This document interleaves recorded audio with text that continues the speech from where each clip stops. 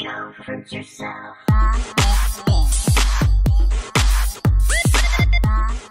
Hey fruit bats, it's Frilly the Banana Girl here. Welcome to another episode. Oh my god, okay, I'm not too good on the spin in the chair yet.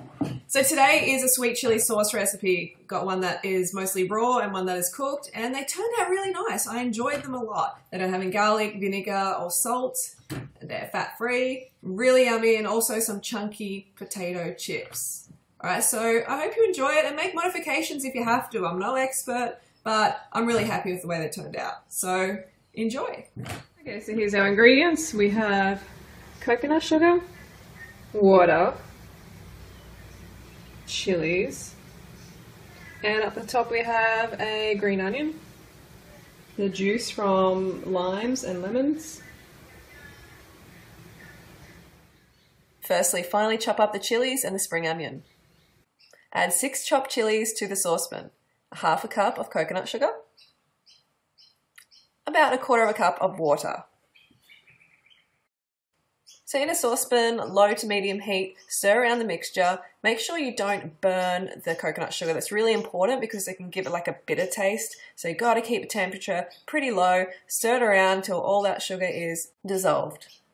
So I didn't end up reducing it down too much, so it was quite watery still, but I liked it like that. And I just really didn't want to burn the coconut sugar.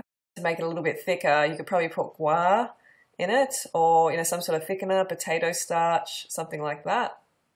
And now the little baby spring onions are going in, and you just mix them around. So I think I cooked these for a little bit too long, so I recommend that you put them in towards the end. And now the lemon juice is going in, lemon and lime juice, about ¼ cup. Or to taste. So take off the heat and allow it to cool for about 10 to 15 minutes, or you can also put it in the fridge and let it thicken up overnight. Into the blender.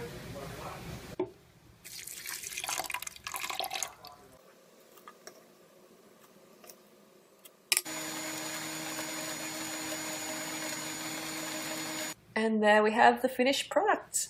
Yummy little spicy sweet chili sauce. Line a tray with grease-proof paper and then chop up your wedges or your chips and put them into the oven. To avoid excess acrylamide formation, make sure you don't caramelize them, but you take them out when they're fairly white looking like that, because it's just way more healthy. So there we have our no-fat fries and our sweet chili dipping sauce. It's really nice. Yummy. I've got the raw one over here.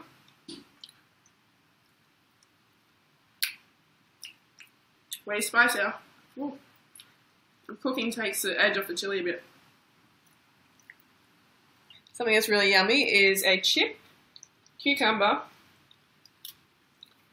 wrap. Little, yeah. Like that. Whoops. Then just roll it. And then just dip it.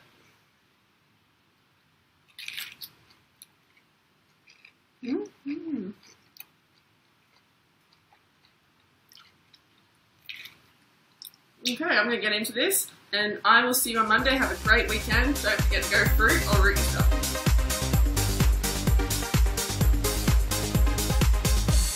Banana Girl.